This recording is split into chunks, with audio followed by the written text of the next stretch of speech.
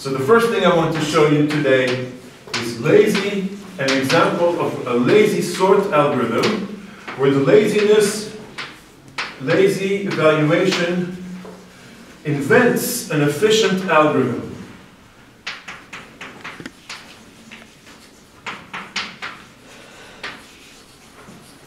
So I'm going to show you a regular program, Quicksort, sorting algorithm, and we want to make it lazy, and the lazy version will be extremely efficient. It's a new algorithm, and I'll show you how it works. So this is important because we're going to go step by step through this algorithm so you see exactly how the laziness only does what it needs, and that this can really make things much, much more efficient. Okay, so that's the first thing we're going to do today. The second thing is a little bit more theoretical.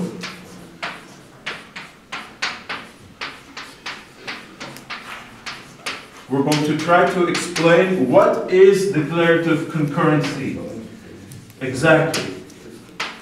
So we saw deterministic data flow, functional programming, lazy programming. So what is common for all of those? Why are all of those special? What makes them declarative? Why are they all functional? So we saw sequential functional programming. We saw deterministic data flow. We saw a lazy version of this.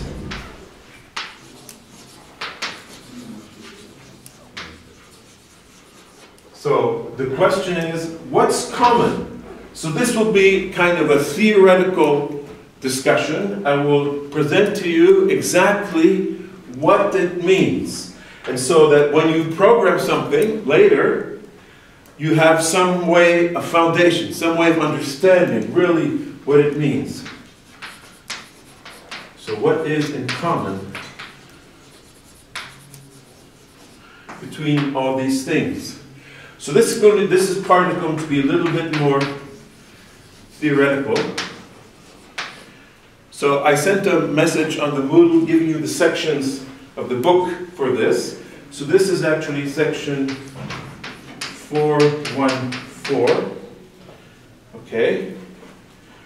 And then I'm going to give some more discussion on all declarative paradigms and the different languages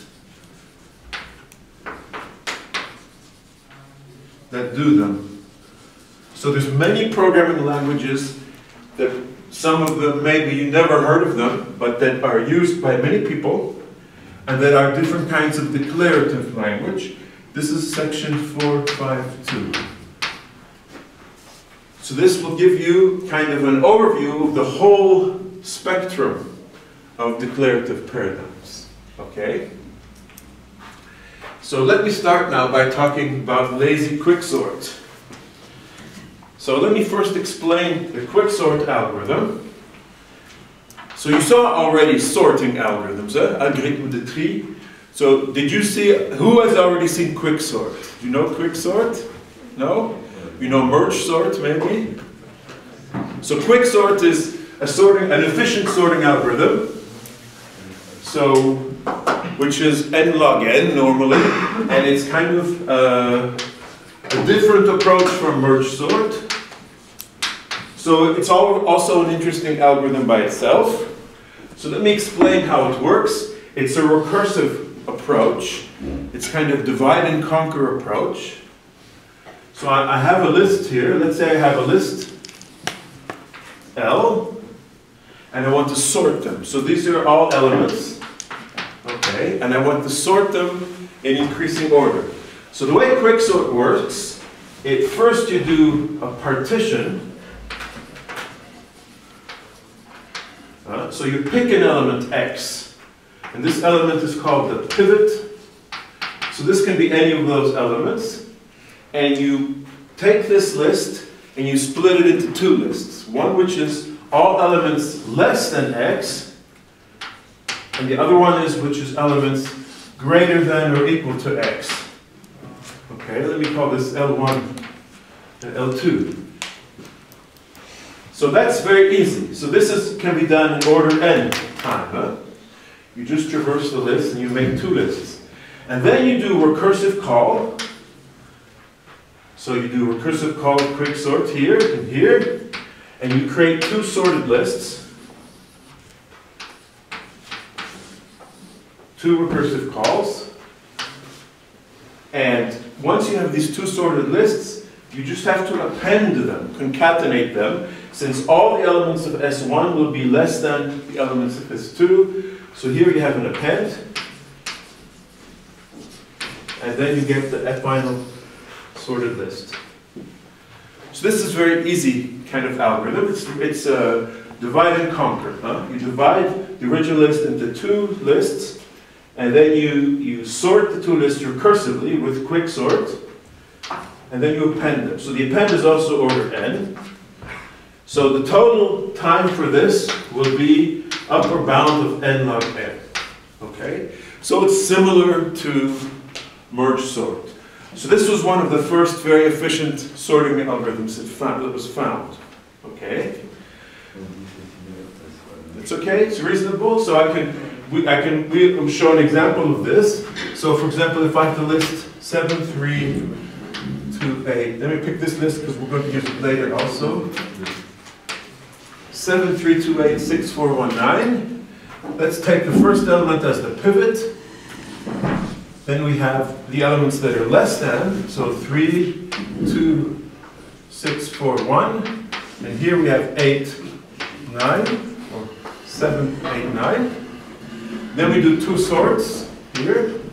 So 1, 2, 3, 4, 6, 7, 8, 9. And then you append these two. This gives me 1, 2, 3, 4, 6, 7, 8, 9. Okay? I want you really to understand this algorithm because when we make it lazy, it's important to understand how it works because the laziness will be working on this execution. Okay? So let me first now show you this algorithm. So here's the partition, L, X, L1, L2, and it takes L, it takes the first element of L as the pivot, and it takes all elements that are less than the pivot, puts them in L1, and the elements that are greater than or equal go into L2. Okay, so that's straightforward. Okay, so here in this example I have 3, 7, 6, 4, 8, 6, 5, 7, 3. So the pivot is going to be 3. Okay. Sorry, the pivot, I have taken 4 as the pivot. So all elements less will be put in 3, 3, 3. And the others 7, 6, 4, 8, 6, 5, 7. You see, it's very simple. Huh? So I'm showing you this very simple thing so that you can understand better what happens when it becomes lazy. Okay, now I will do the append. So this is a standard append, except that I mark it lazy. That means if I have functions computing the two arguments, it will only execute them if I need them. So if I only need the first element of the result, it will only compute L1, okay, and not L2. So that's a lazy append. And then the final thing is the lazy quicksort itself. Okay, so here is a lazy quicksort. So the body is very simple. It takes a list L. Okay, it takes the first element of this list, X, it partitions whatever the list is remaining, M, so into L1, L2. It does two recursive calls, and then it appends the result with X. So, because the X is not inside of M, it has to put the X in between, you see. First S1, and then X followed by S2. So this is very straightforward algorithm, huh? Okay, let me compile it now and run it. So here's an example. I'm going to sort this list. And of course you know what's going to be displayed when I run this, huh? So what's this going to display now? Huh? Tell me. What's going to be displayed here? Sorry? Nothing. Nothing. Yeah, well, an unbound variable. Huh? So basically no result. So there. So that's the lazy thing. So in order to force the computation, I need the result. So to need the result, I have to ask for elements of S. So for example, I could ask for S.1. Okay.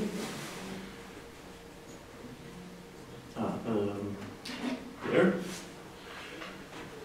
So that will display 2, and the first browse, which is still active, displays 2, and the rest is underscore. So that's the smallest element. Okay? And if I want more elements, I can display more elements.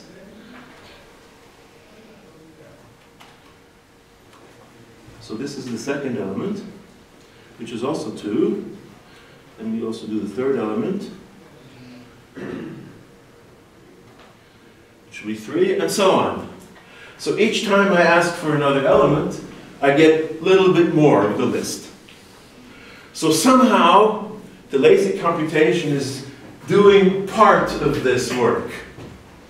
But the question is exactly what part is being done here. And it turns out it's very interesting. The part is going to be really minimalist. Okay? It will only do a very small part. And in fact, the complexity of the algorithm is incredibly much better than the original Quicksort. So let me first tell you what the result is. So the original Quicksort, if I do the whole list, it will do n log n computations. Okay? Whereas the lazy version will do n plus k log k, where I am asking for the k smallest elements.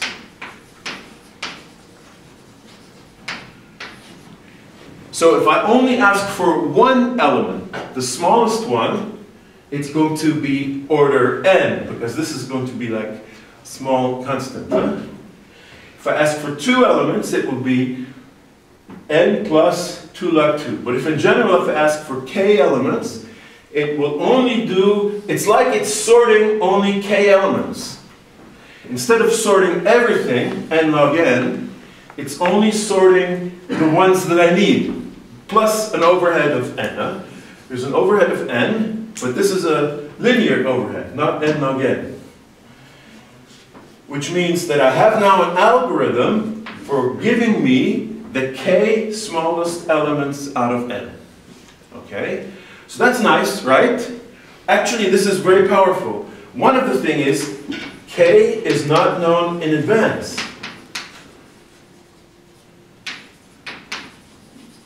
If I ask you to write an algorithm that gives me the 2 smallest elements of a list, you will have a small 2 variables, we'll store the 2 smallest ones, and you go across the list. Fine. If I ask you to write an algorithm that gives me the 3 smallest elements, then you will have a small vector of 3 elements, you traverse the list, and you put the 3 smallest ones in there. But if I'm now asking you for k, where I don't know the value of k, in fact, when I run this algorithm, I can keep asking for elements, and it will keep giving me more and more of the smallest elements. So if I were to ask you to write an algorithm that does this, how would you do that? It's not so easy, huh? I want to ask you now to write an algorithm that gives me the k smallest elements out of n, where I do not know k in advance. So for example, I can keep asking for elements until I reach a certain value. So the k is not known in advance. It's only known when I'm asking. And I still want my algorithm to be efficient. That's not so easy to do, okay? In fact, it's quite hard. And I'm not even sure you did an algorithm like that. It's a very incremental algorithm, okay? So that's what the lazy algorithm gives me. So how does it work? So I'm going to now explain to you how this actually works, okay? So this will be, I will do this on the board, okay? We're going to do like a theoretical analysis of this lazy code, and I'm going to show you how it executes. So you really understand where the power of the laziness comes from. So it looks, if you look at it like this, naively, it's kind of magic. Eh? You go from n log n to n plus k log n. How is that possible? It's like a magic. You just put lazy, put the word keyword lazy there, and you immediately have a super efficient algorithm. How does it work? Well, in fact, it all comes from the laziness we saw last time. There's nothing extra. So I'm going to explain the magic, okay? So let me, so now we go, I'm going to do more theoretically.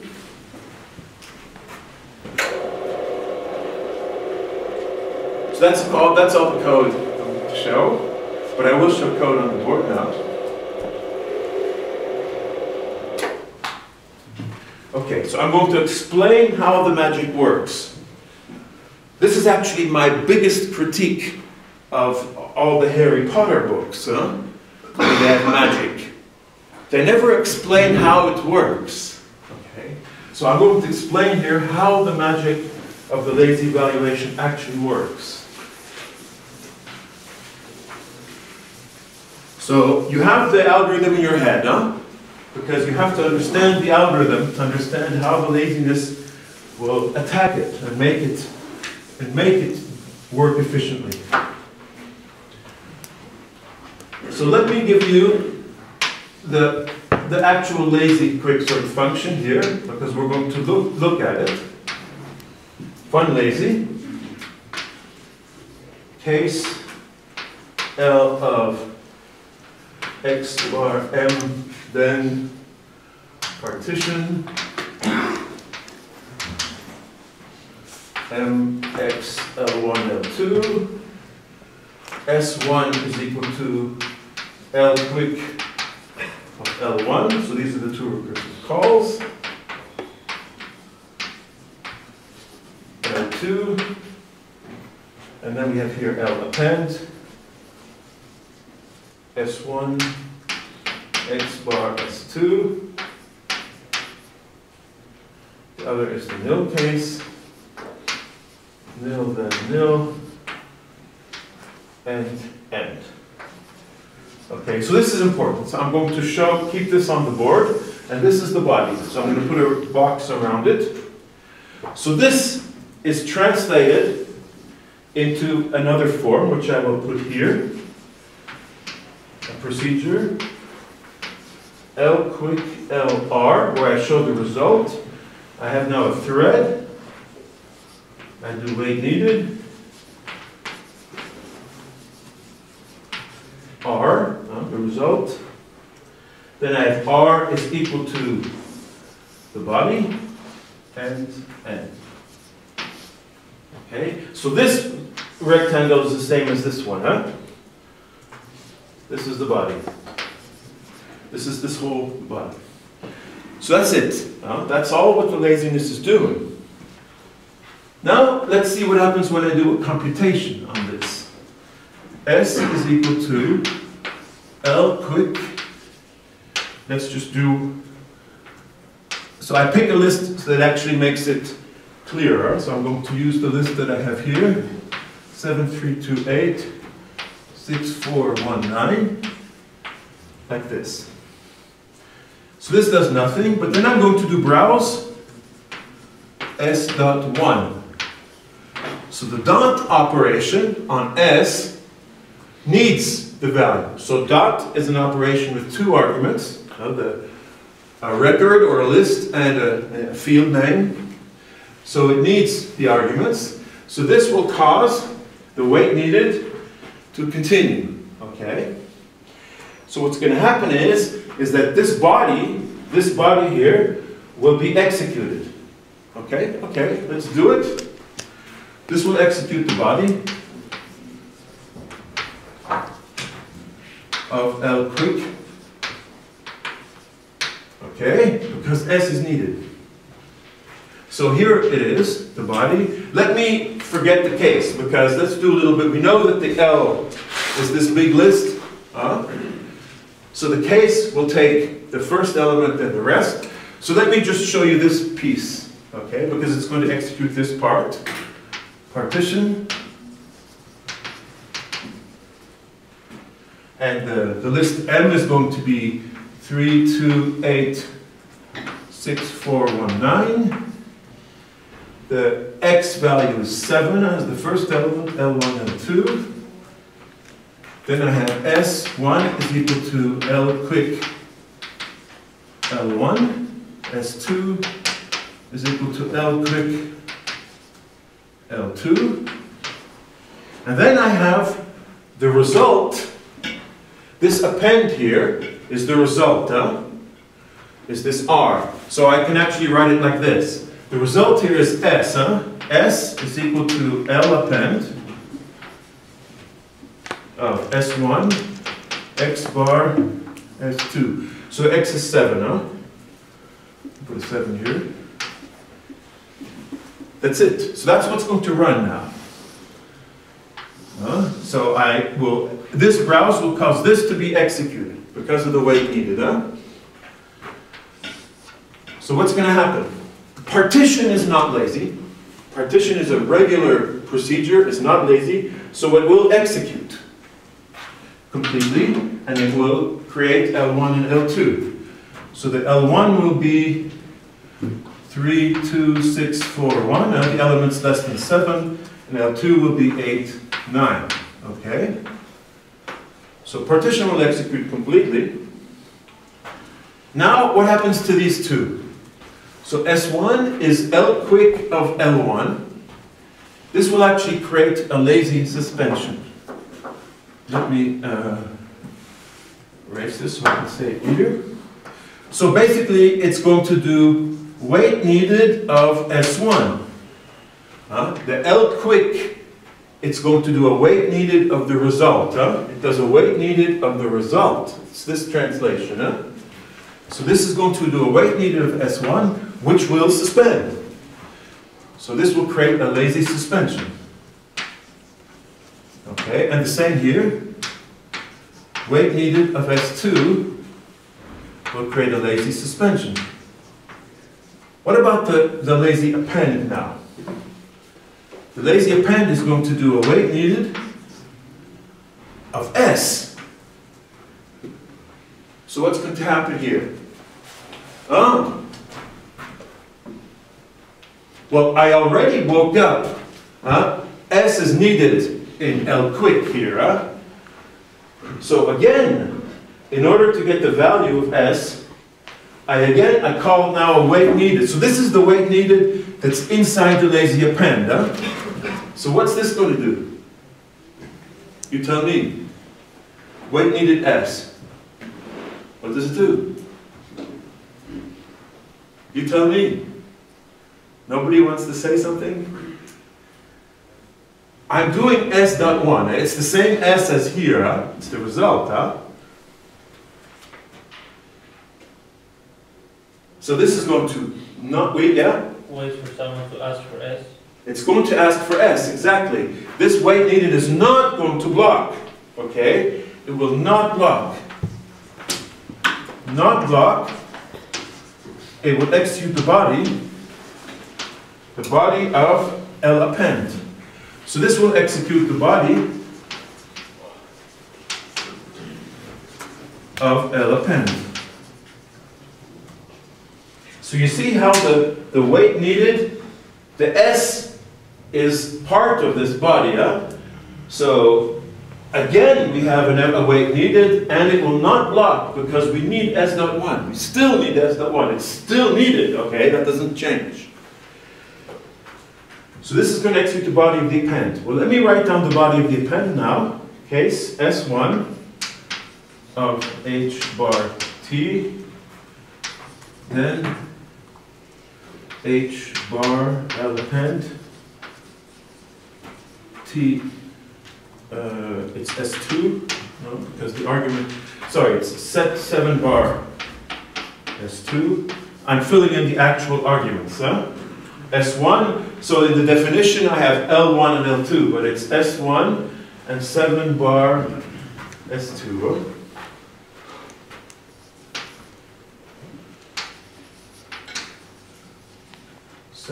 Bar S2, so the nil case, when the first element is empty.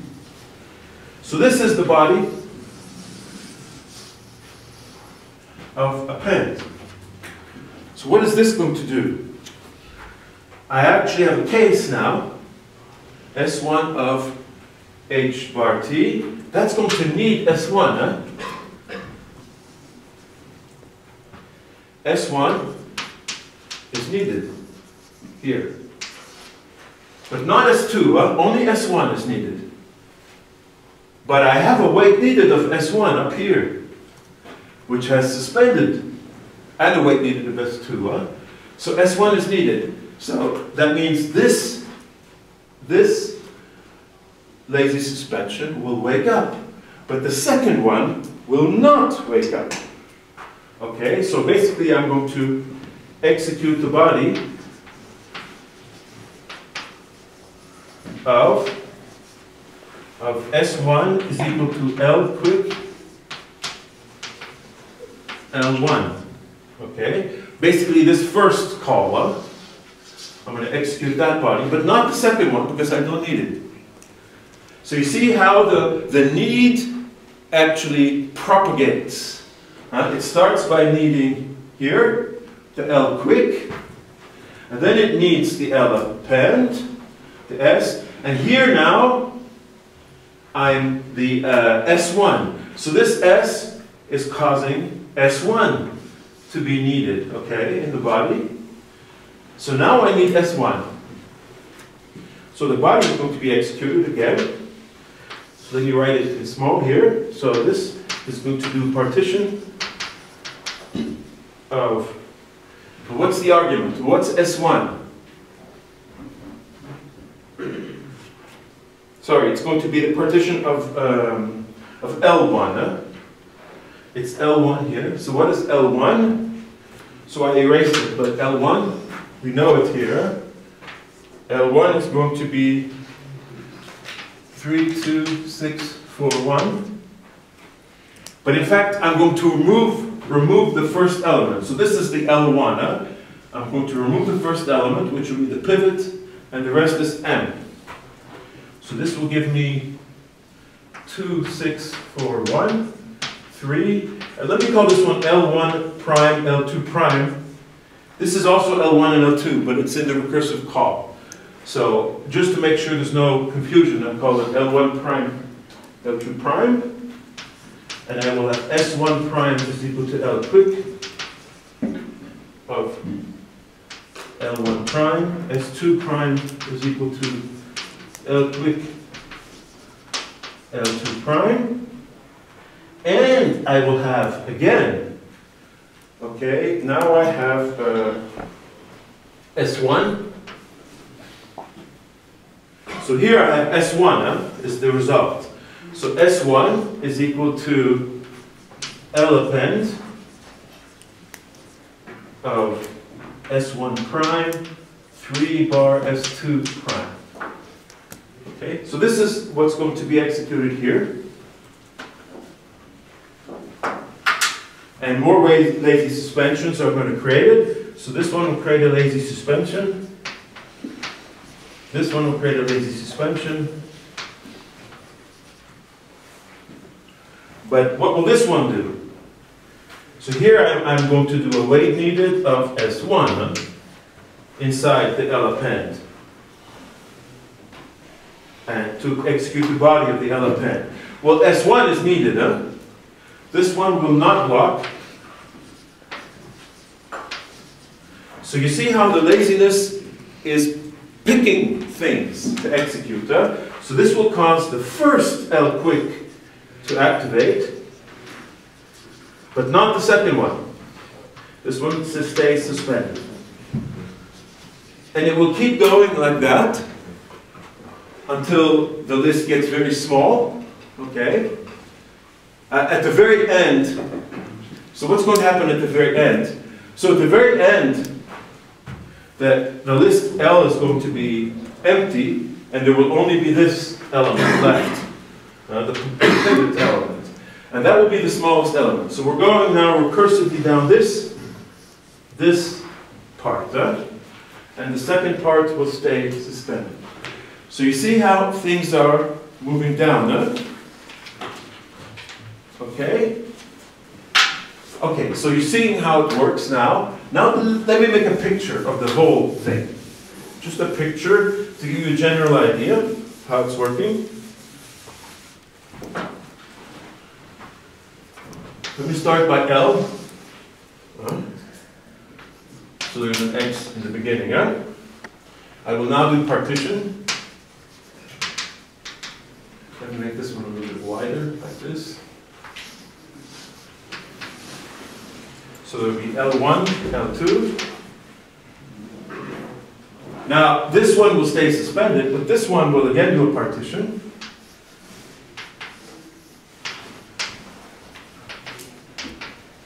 Okay.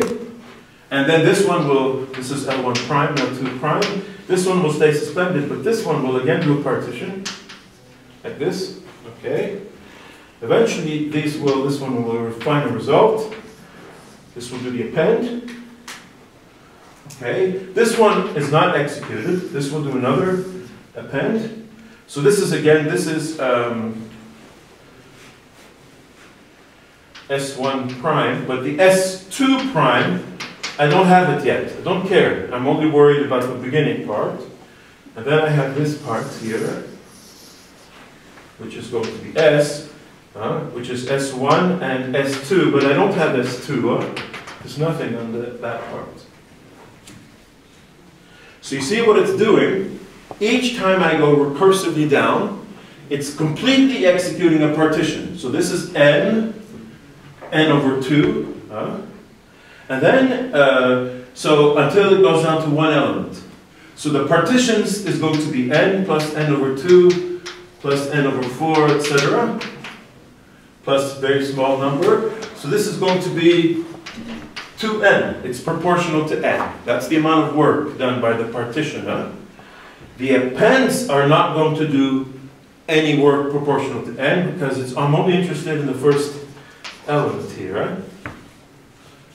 Now, if I need more than one element, 2 or 3, if all the elements I need are in this part, if L1 has, let's say L1 has 4 elements, and if I'm asking for 3 elements, that means all the elements I need are in here. That means S2 prime will never be executed. The append will never exhaust, will never finish the S1, and it will never ask for S2. Okay? So you can see that the amount of work I'm doing, it's like a smaller version of the whole algorithm. A smaller version of the quicksort in a smaller list. So that's how I get K log K. The K log K is what's happening inside here. So basically, I keep going down. And if I ask for more elements now, maybe I ask for 4, 5, 6 elements, then I will move down in this list, and eventually the L append will exhaust S1 prime, and it will need S2 prime. And then I go up one level. Then I'm going up one level here, but only one level up. But then if S2 prime is exhausted, then I will actually have to go up another level. So it's only calculating the minimal part of the sort, okay? And it knows that all these elements are the smallest because of the partition. all the elements in L1 are less than L2. Huh? So it knows that all the elements in here are the smallest elements. Okay? So you see how it's working? So this is an analysis. You see how the lazy algorithm works. Now when you write the lazy program, you don't have to worry about all that. But you can imagine intuitively that the laziness will only activate the part that's needed. So because of the append here, it will first activate S1 before S2. So it's going to cut the problem down, down, down, down, down, down. Okay? So this kind of analysis, if I give you a small lazy program, I expect you to be able to do this. It's actually not complicated because it's just using the definition of laziness we did. You see, there's no magic. The magic is explained here. So what do you think of that? So you see, the laziness is actually doing something very smart. It's picking only the things that's needed. And if you write your algorithm in a nice way, where you separate the different parts, then the laziness will only use the part that it actually needs. Okay? You see that? Okay. So that's the lazy quicksort example. What do you think of that? It's nice. So laziness actually is a very powerful technique that you can use in any programming language. You just have to divide up the work into pieces that you need, but don't compute them until you actually need them. Okay?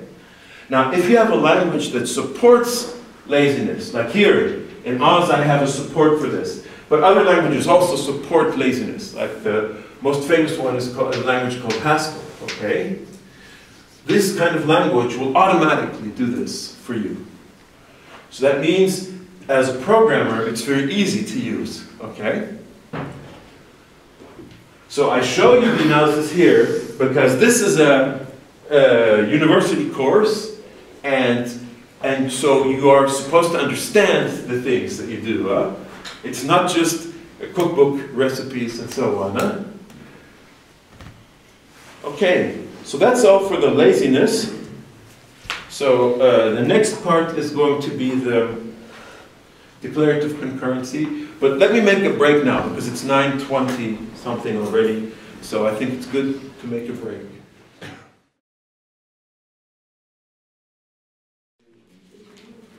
So now I want to do a little bit of a theoretical investigation. I want to answer this question.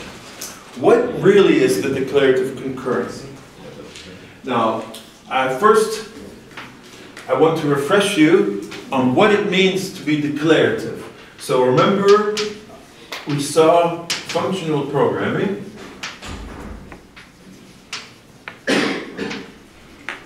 And all functional programs can be written as lambda expressions. Okay. Okay, so don't worry, I'm not going to go completely into lambda calculus, but I just want to explain the principle.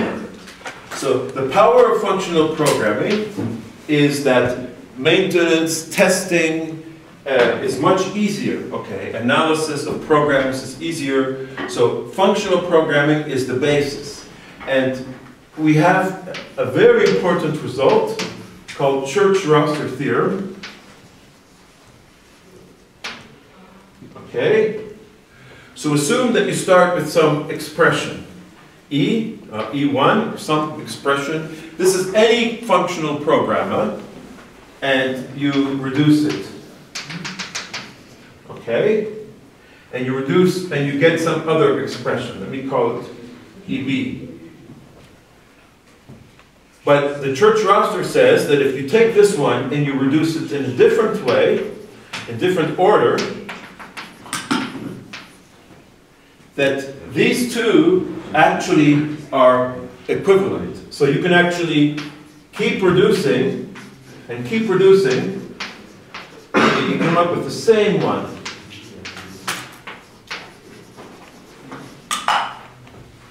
That means if you reduce an expression in any order, you get this one. If you reduce an expression in a different order, because it can be concurrent, so this is like deterministic data flow, you can always keep going to end up with the same thing. So this, we say that the lambda calculus is confluent. That's another way of saying this. Confluent, the word means that it flows together. So no matter which order you reduce, you will end up with the same result. The result of a computation is the same no matter what order it's done. This is the theorem. This is why functional programming is so powerful, why it's so nice. Okay, it's because of that. Okay, so that works for sequential functional programs. Okay, but we have more than that now. We have,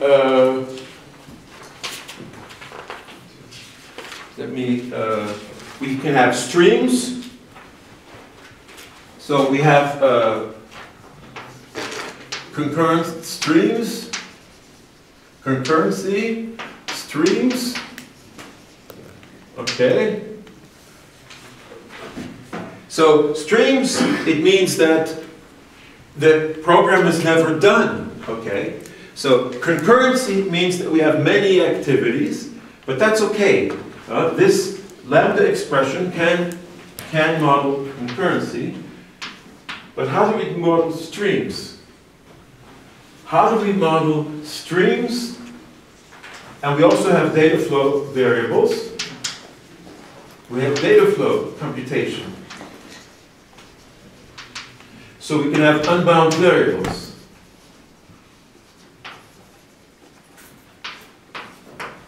So when we do functional programming in this classical way with lambda calculus, we don't have streams and we don't have data flow.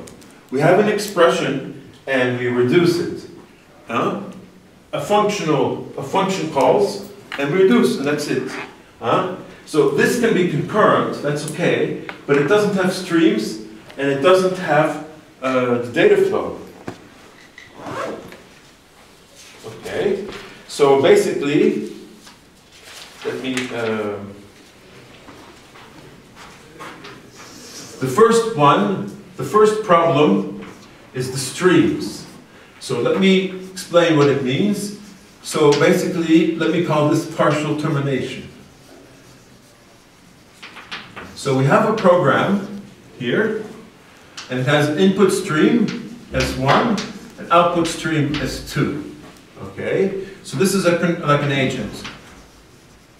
And let's say the input stream is 1, 2, and the output stream is doubling. So we have a stream program. But the program is never done. It's never finished, because this stream can always be extended. 2, 4, 6, 1, 2, 3, 4, 2, 4, 6, 8. So this one will never terminate. So it's not this like this, where the program actually terminates. I have one expression which terminates, but here it never terminates. Okay? So basically, what we have to do here, that we have to say there is a concept here that's called partial termination. So we have to figure out how we can express this in the language of functional programming. Because here we never have termination. So in order to solve that, we assume we can introduce a concept called partial termination. So the program terminates, but temporarily. Okay? So that means if S1 does not change, it's fixed, then the output S2 reaches a final final value, okay? So the idea is that if the S1 is 1, 2, and it stops, then the output will eventually, this program will terminate, and the output will be 2, 4, okay? And so that's actually a temporary termination. So this is what I call partial termination, because it's only temporary. There's also, it's also called, in the theory, it's sometimes called a resting point. So when the input stops changing, so when the stream is fixed, and you let the program run, then the output will eventually also stop and terminate, okay, and give a result. So then we have like a functional program. 1, 2 will give 2, 4, okay? This is a function. And when we extend the input, we'll add a 3 here, the program starts running again. It starts up again. More information arrives. But then if we have 1, 2, 3 and it stops, then eventually the program will start up again, but eventually it will stop again, and it will give a final result. So each time we add information to the input, the program can start up again, but only for a little while, and then it actually terminates again. So there's many possible terminations, okay? You give it a little bit of information, it does a little bit of computation, and it stops. You give a little more information, it starts up again, keeps going, but it will stop again, okay? That means if you give a certain amount of information, the program will always stop.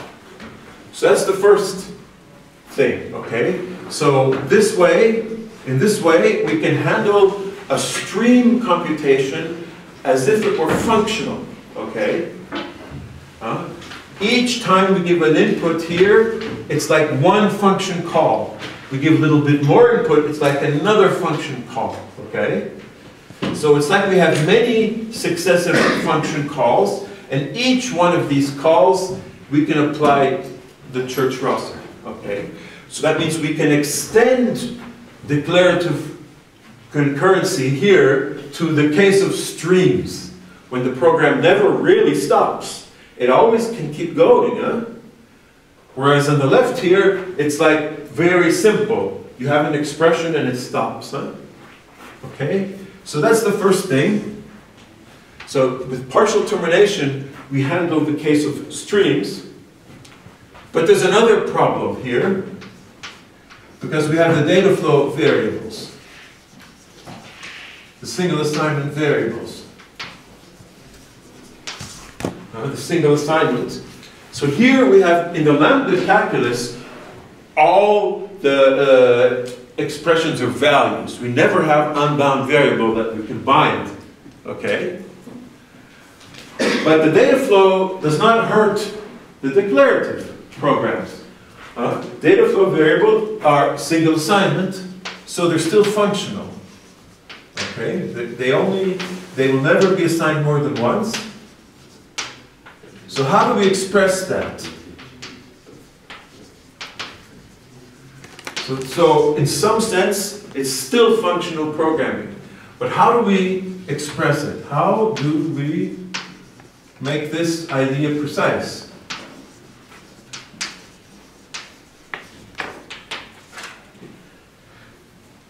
Well, for example, so there's many examples, but let me see if I can have a simple one. I have a concurrent program with data flow variables, and it binds the variables. Okay? So let's say I have a program. So here's an example. I have a program. I have thread x equal foo zw and thread y equal foo. It's kind of an artificial example, but it shows the principle. Thread x equal y. Okay? So this is an example of a declarative concurrent program. So I have two variables, x and y. I bind x to this record, foo zw. I bind y to foo zw. And then I also bind x equal y in 3 threads. Now, how does this execute? Well, it's a concurrent program, so there's a scheduler, so it can execute in different ways. So, for example, in one execution, the first 2 threads will execute first, and the last thread will execute at the end. So let me call this one T2, T2, T3. So T1, T2 execute first, and T3 at the end. So what does this give?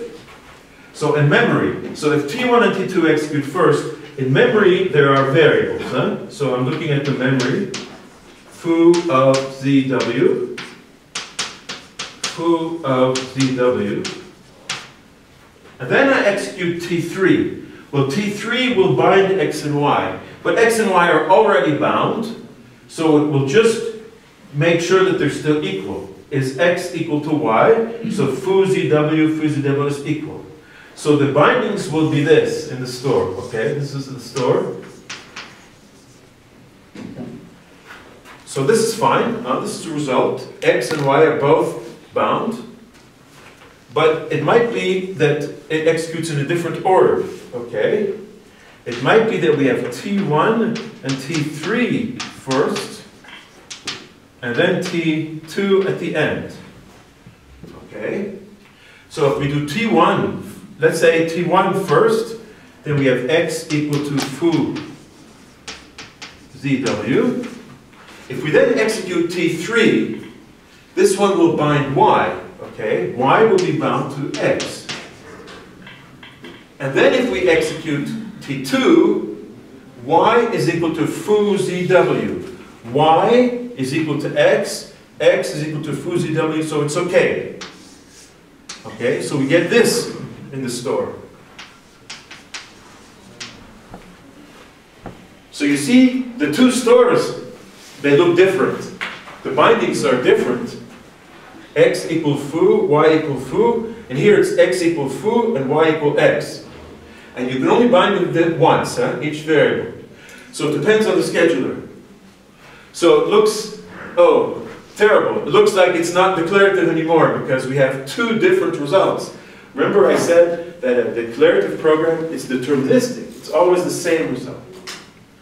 But in fact, these 2 are not different. They are the same. They are actually the same value. In both of them, x is equal to foo ZW, and y is equal to foo ZW, and here also, y is equal to x, and x, so y is also equal to foo ZW. Now these are equalities, mathematical equalities. So we need to define that. Okay? So let me say then how it works. How do we define it? Actually, we can say that these 2 stores, we can say that they are logically equivalent. So we have to find a way to express that these are actually the same. Okay?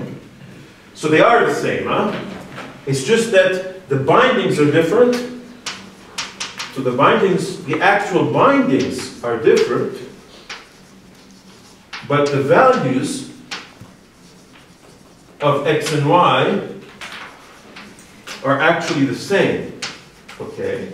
The possible values. So if we introduce data flow variables, it seems like the results are different because the bindings in the store can be different, but in fact, the bindings is not the important thing. It's the values of the variables. So x and y in both of these stores are the same. Okay? So let me call this, so this store is sigma 1, this store is sigma 2. Okay, 2 stores.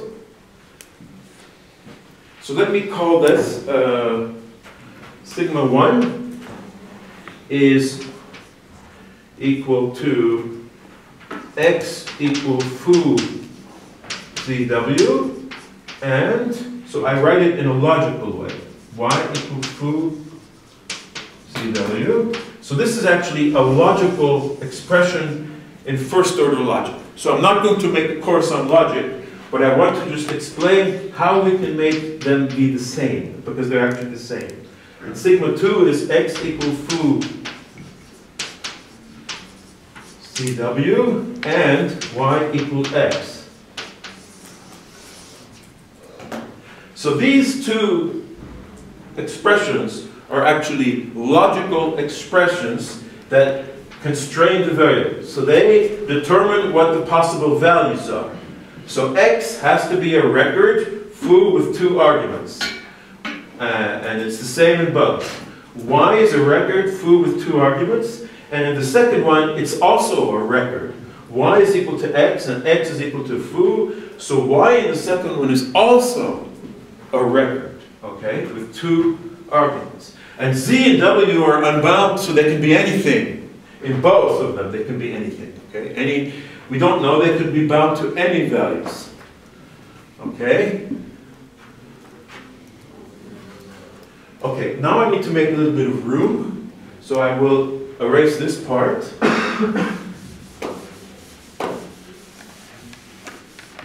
So we say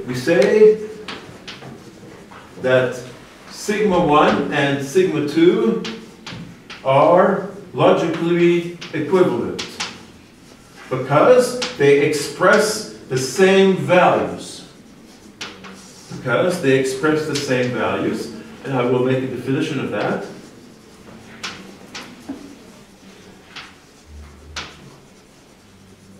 The same values.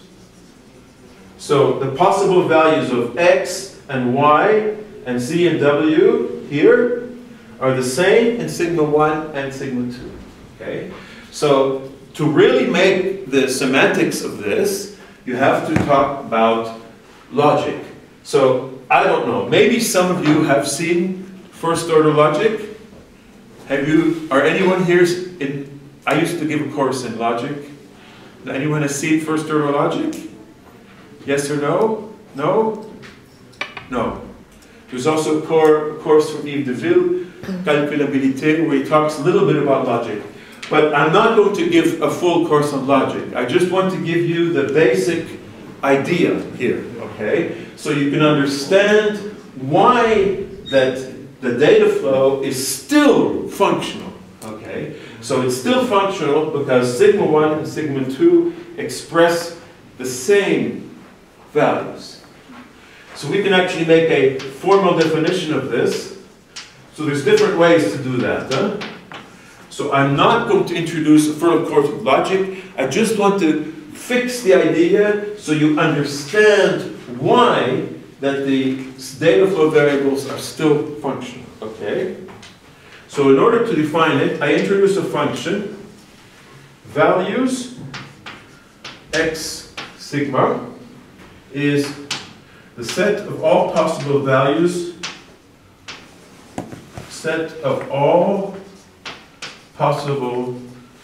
of x,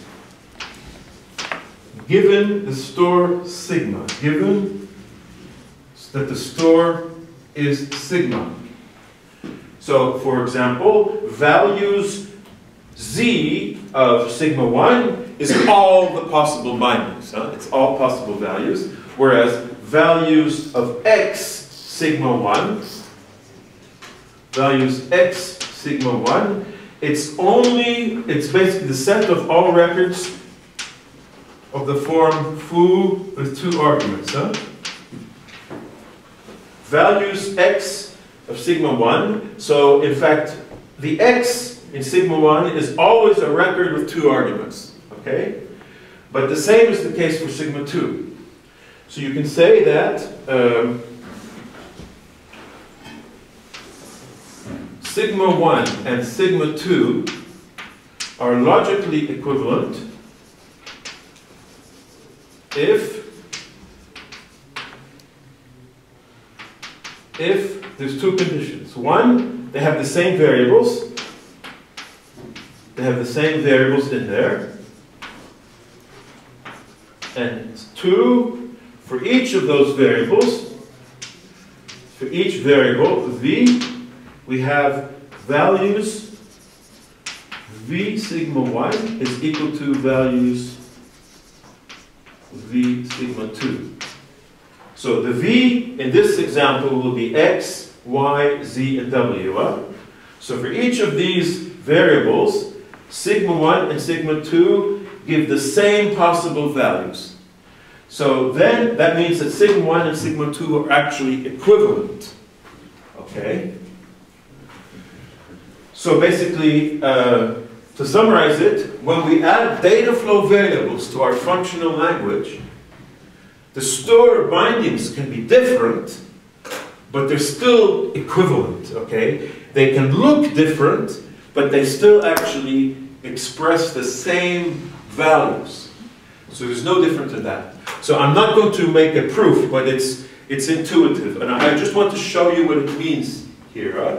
So no matter how the scheduler picks this, you might get different bindings of the variables, but it's always, each variable will also always have the same set of possibilities. Okay?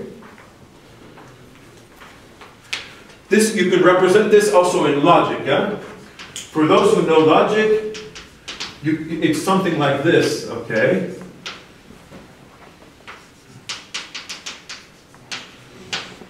We have C1, sigma 1 equivalent to sigma 2. So sigma 1 and sigma 2 are logical relations. So we have here, so this is a logical formula that I'm just giving you for those who know logic. But I'm not going to show a course in logic. Just to tell you that logically what it means is that for all possible values, so this means, okay, now I'm just telling you this is for information. In all possible models of this, that sigma 1 and sigma 2 are actually the same. They will be true for the same values. Okay, but forget that, okay? That's just saying that there's some logic behind it. But I just want to tell you now that it doesn't matter if the bindings are different because the values are the same. Okay? Okay, so those are the two things. And now I can actually give you a definition, a formal definition of declarative concurrency.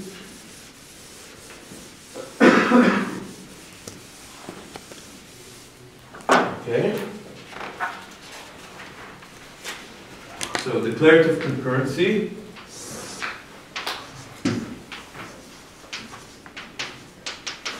the definition of declarative concurrency. So we're going to use the logical equivalence and the partial termination. Now we can actually define it, and we can move from Church-Rosser to our declarative model.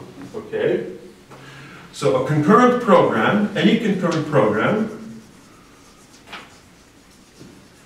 is declarative if for all possible inputs that it has,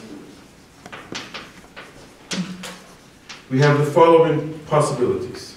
Okay? All executions for a given set of inputs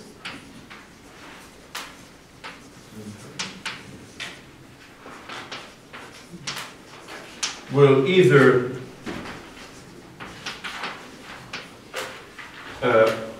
all executions will either not terminate, so they all go into infinite loops, or they terminate. So they reach partial termination, with the outputs are logically equivalent. And results are logically equivalent.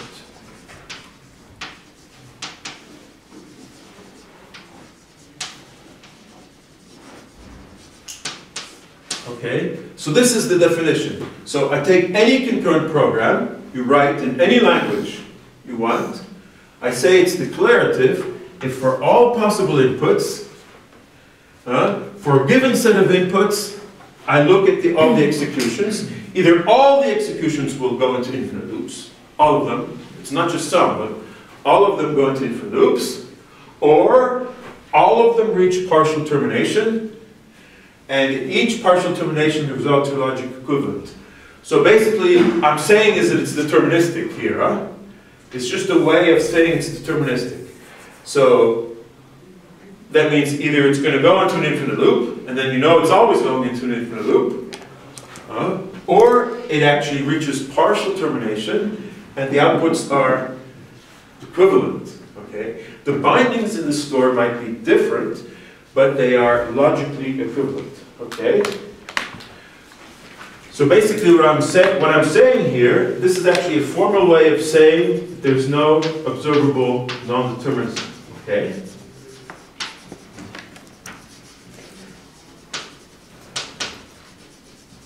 So in the previous course, in the previous lectures, I keep saying that it's deterministic, that there's no observable non-determinism. That means when you run programs, you're always getting the same result. Well, what that means is this, okay? This is the precise meaning of that. So I'm giving you this precise meaning so that you can stand on a solid ground, okay? If there's any doubt of what happens with strings or with unbound variables, this definition makes it clear, okay? Okay, so that's one thing. And now I want to say something about programming techniques, application techniques with this.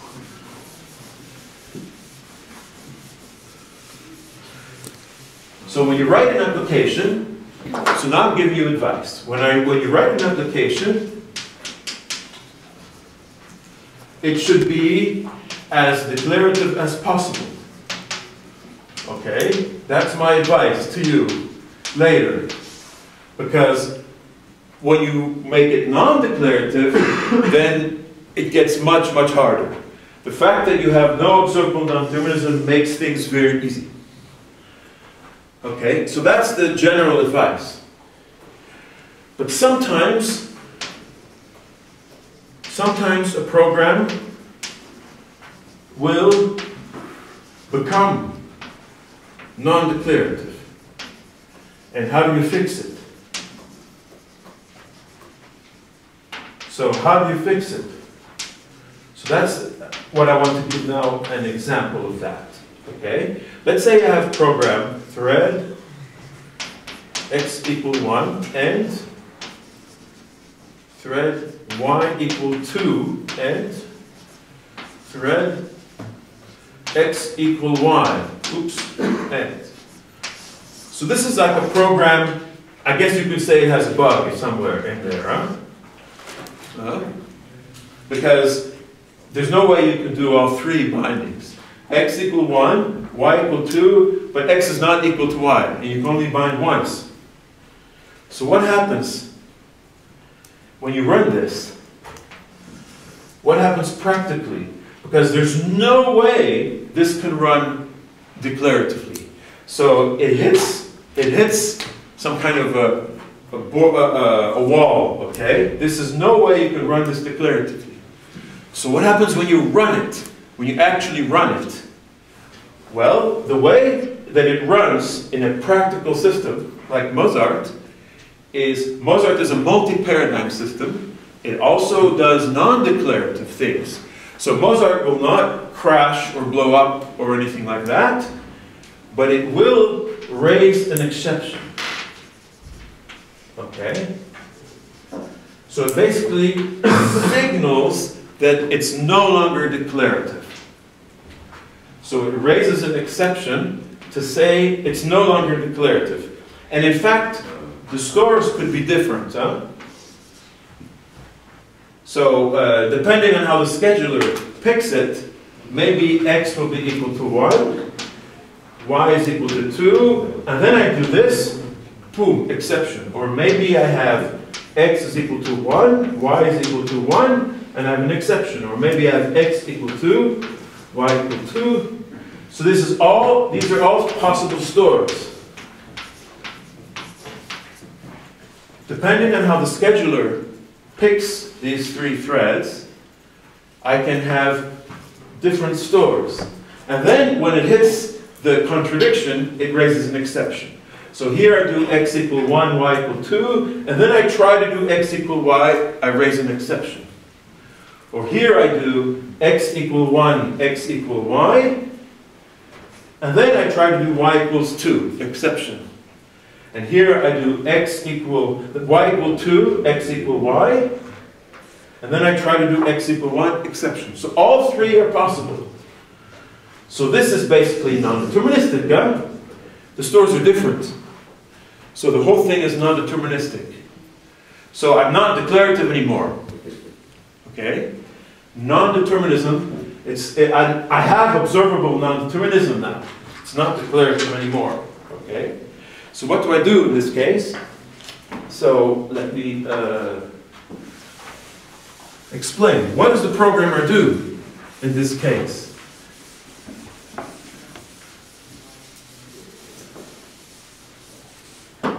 So here I have basically I leave the declarative model, or the declarative paradigm. Huh?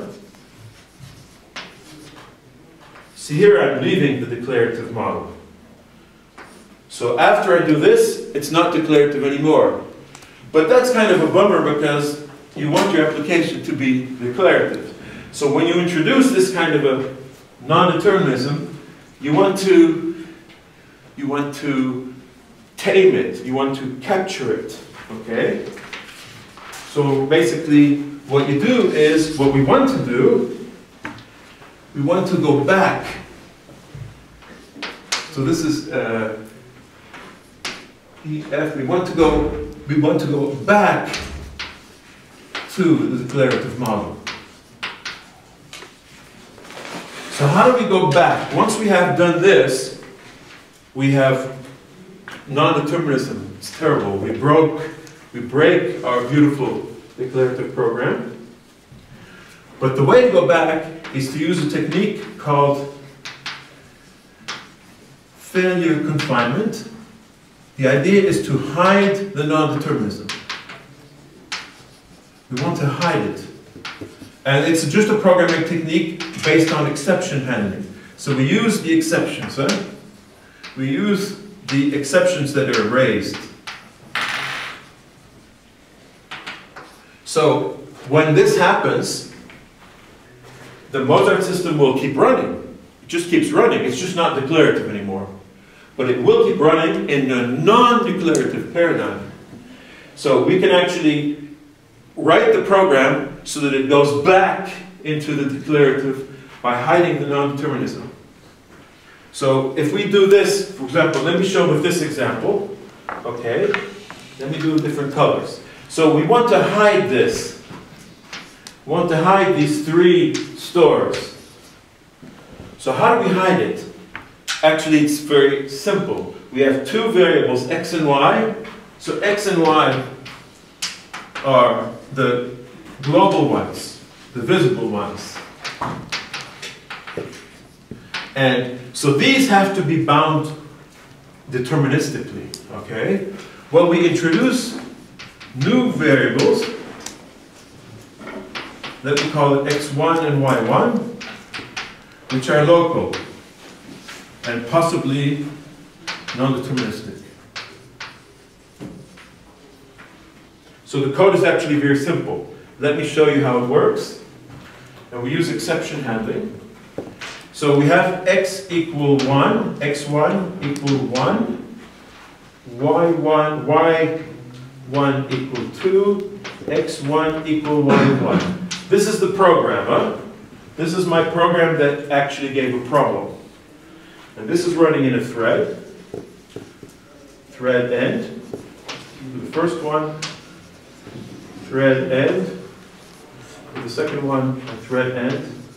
I make some space because I'm going to add some code. Huh? And then we add some code here. We actually catch the exception. Sorry, we have a try,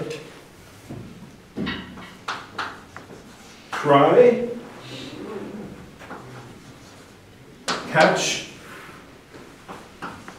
then there's an error. This is a signal.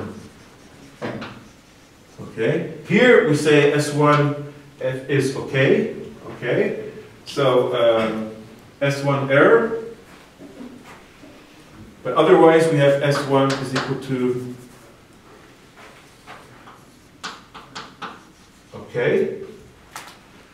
And here we have another try. Catch. Then S2 is equal to an error. And here we have a third one. S3 equals okay. Catch. Then S3 equals error. So basically, we use the exception handling to catch the exception, catch the error. And then at the end, after executing this, we check to see if there's an error. If S1 is equal to error, or S2 is equal to error, or S3 is equal to error, then there's an error. Else, okay, and now what we do is we can define our X and Y. The global ones. Okay, if there's no error, X will be equal to X1 and Y is equal to Y1. Whereas if there's an error, we can actually hide it by giving the same value. So for example, we say there's a default value which is 1, 1 in the case there's an error. Okay? So this is kind of a technique for going, when you go out of the declarative model, to hide the non-determinism and go back in. You see, now we're getting really into nitty-gritty stuff here. Huh? But the important thing is, once you do this, the rest of the program is still declarative. Okay? So this is called failure confinement. So basically we want to hide the non-determinism. Okay, so that's basically the technique that I want to show.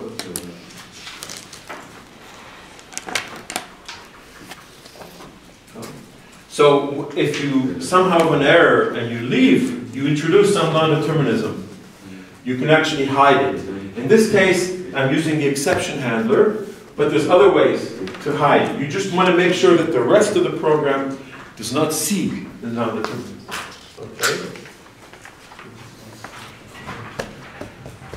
Okay, so let me now finish. So this is all I want to say about declarative concurrency. So you know what it means with the definition, huh? And you know that you want to hide non-determinism if your program actually has a bug and shows non-determinism. Let me finish by explaining all the possible paradigms. Okay? So one of the things I want to do in this course is to show all possible paradigms. So let's take a look at all declarative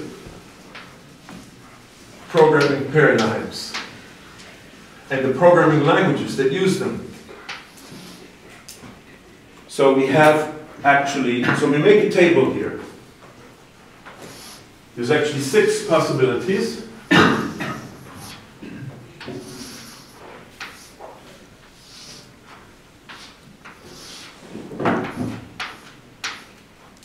Okay, so here we have eager, this is the non-lazy.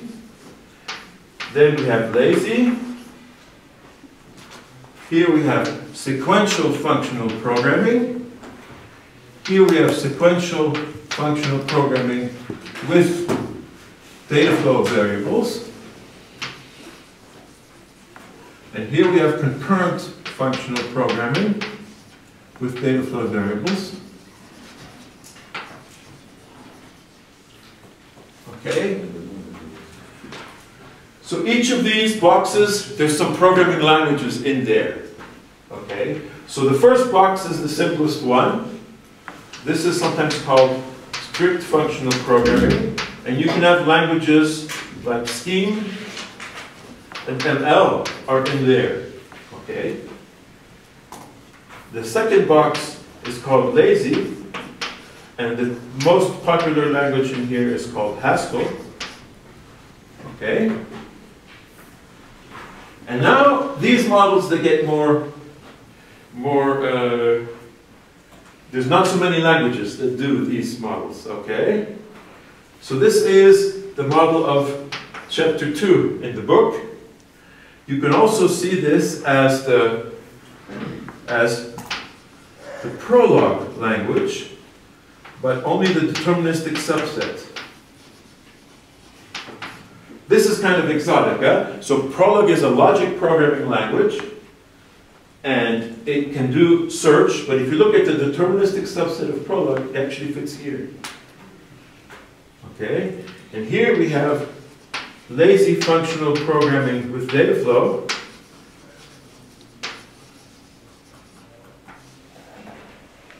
And here again, Prolog is the only one that has something here.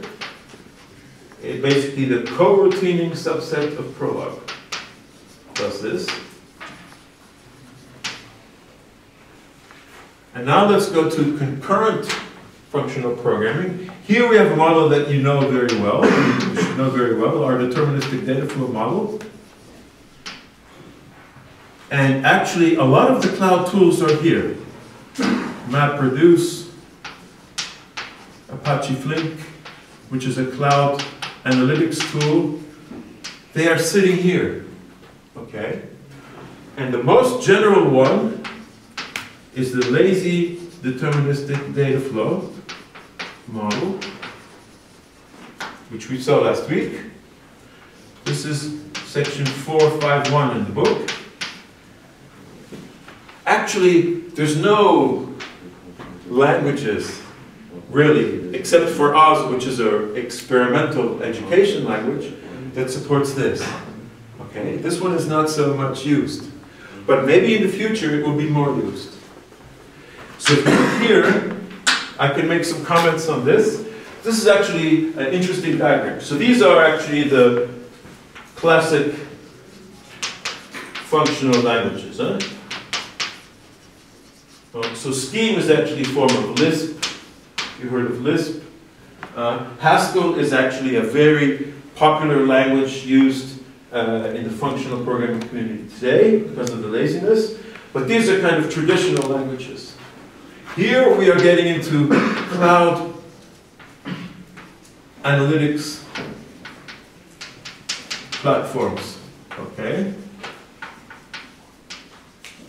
So these platforms are functional but also concurrent.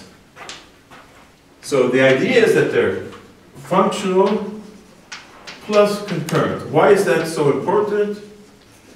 Functional, that makes it easy to test, debug, write programs. And concurrent, it's because they run on the cloud. It's because they run on many, many systems. This is actually because of the distributed implementation.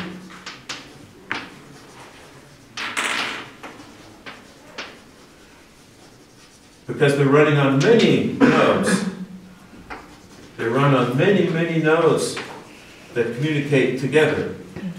So how do you write a program that runs on 100 nodes and is still efficient? Well, the only way to really make it work is to make it functional. So the cloud has sort of migrated to this box, okay?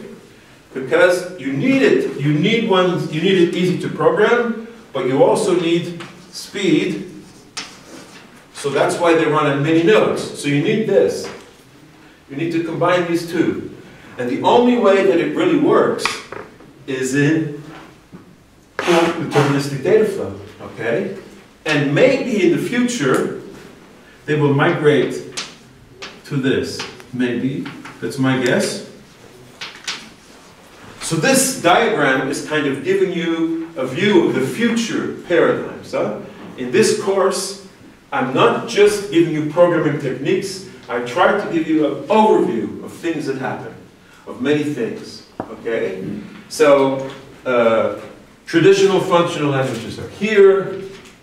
Sequential functional data flow is not so much used. It actually fits more in terms of the logic programming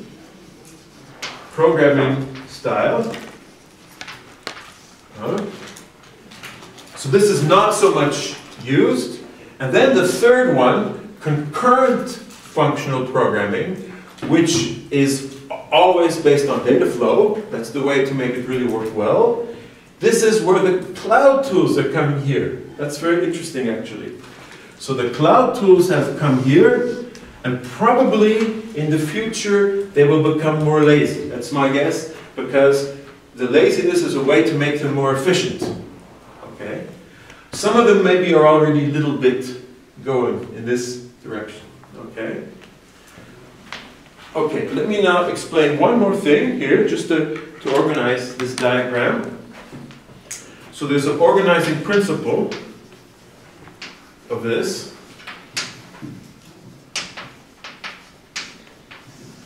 So when I have a variable, in a data flow variable, okay, in a language, in a functional language, in general, a data flow variable, there's actually 3 special times in the lifetime of this variable. There's the first time is when I declare it, when I create it. The second special part of the lifetime of this variable is when I specify the function that will compute its value. To compute its value. And the third moment is when I actually evaluate that function, okay? Maybe I don't do it right away.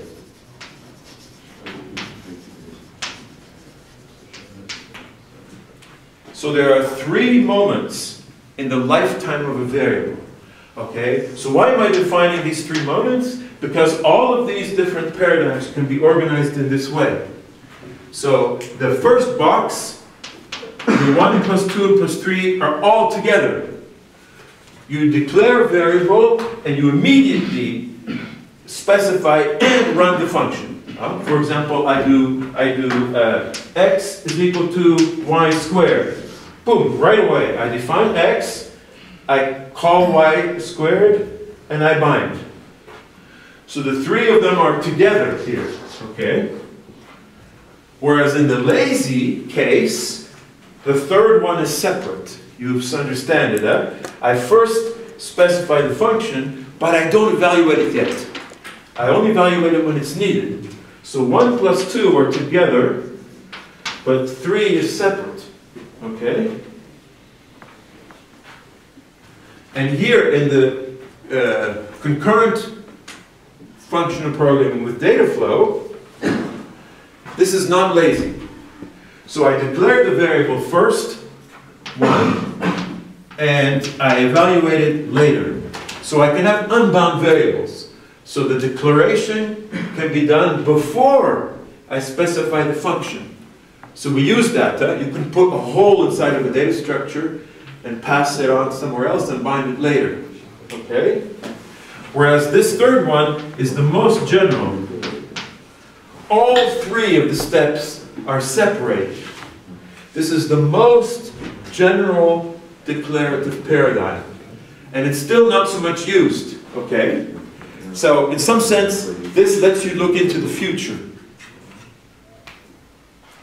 So when this book was published, when this thing was published in 2004, that's a long time ago, huh?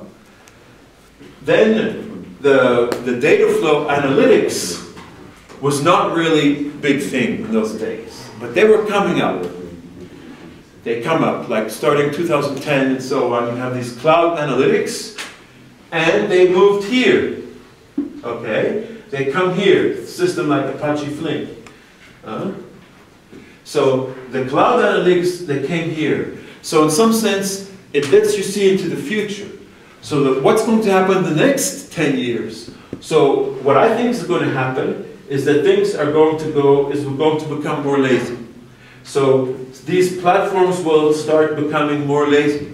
And the reason is performance, because the lazy lets you do the minimum amount of computation, and only it's on demand.